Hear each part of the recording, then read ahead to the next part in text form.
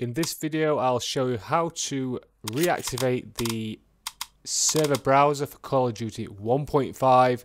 As we all know, it's not been active for quite a while. So the server list here, as you can see, it just says waiting for response from master server. So we'll go right ahead now and show you how to do a quick and easy little fix. A quick disclaimer though, this is for legit Steam and CD versions only. If you don't have those purchased, you need to purchase those. This is for legit versions only. Let's get into it.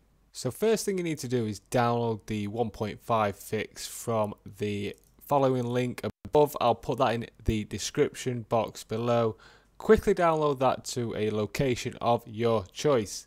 My choice is on my desktop. I named it 1.5 fix. You will have a raw file or a file like that you can extract. Right click, extract files to a location again of your choice. I've just got another folder on desktop called 1.5 new, so we should have a couple of files. We need the COD MP file there.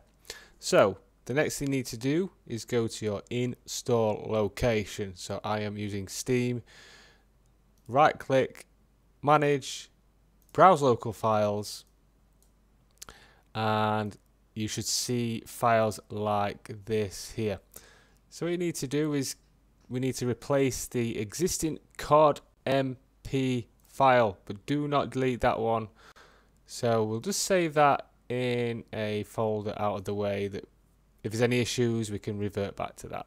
So I will just save this into a file here and call it saved MP file, and I'll quickly pop that in there out of the way. Then quickly get your downloaded MP and pop that in there, and we should be good to go.